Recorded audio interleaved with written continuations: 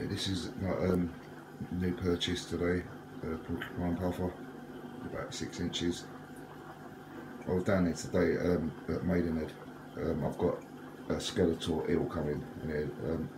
It looks like a dwarf moray eel, but apparently they're escape artists, so because it's an acrylic with the 2 holes in the top, I need to get glass cut because there's bits of acrylic on the top, but apparently this thing pushes up on things, so they're saying in the shop that they've coming into that aisle a few times and it's been flapping about on the floor. So I've got to make the tank escape proof, and I'll be getting that in the next couple of days. I've got trying to remember the name of it. It's a grouper, really nice looking fish. But that's probably about 7-8 inches. This is about 6. So you'll have the grouper, the Skeletor eel, and the Porcupine puffer. So that the camera right there. I've got all stuff in the bedroom. I've got my 7-foot is being sold today, so I can get my 8-foot in, and then all the little smaller tanks I've all got fry and all kinds of crap in. They're all being sold off.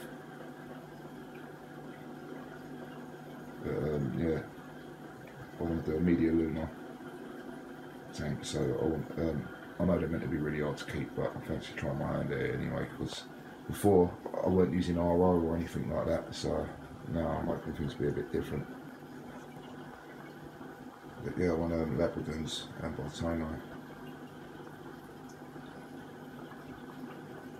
Yeah, but some of the thing I weren't too keen on with the marine is coming from like big cichlids like Centrals and South Americans. I mean, they're literally full of personality.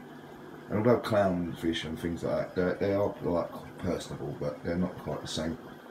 Whereas how this fish was earlier in the shop with the fellas that worked in there, I mean, it was literally like a puppy.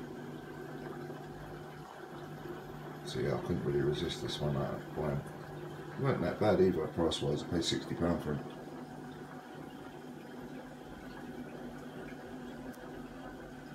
Yeah, I've got all my auto top ups now, all my wave makers, skimmers, for everything for both tanks. I'm trying to keep everything Deltec that I can. I've got another MCE 600 coming, which I shouldn't have bought, because now I'm putting the MCE 600 that I've got out there onto this tank, the Deltec MCE, and then I've got a Deltec 1456 now to go into that the reef cube, or mini reef, whatever the name of the tank is. Yeah, it's an Aqua One, that one out there. It's like a knockoff of a Red Sea Reefer.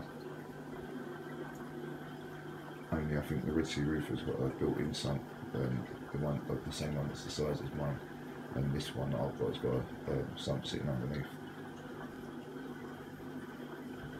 I think the Red Sea Reefer it's meant to be a copy of is the 170, which I think has got the internal sump. I'm not quite sure, but it looked like that from the pictures.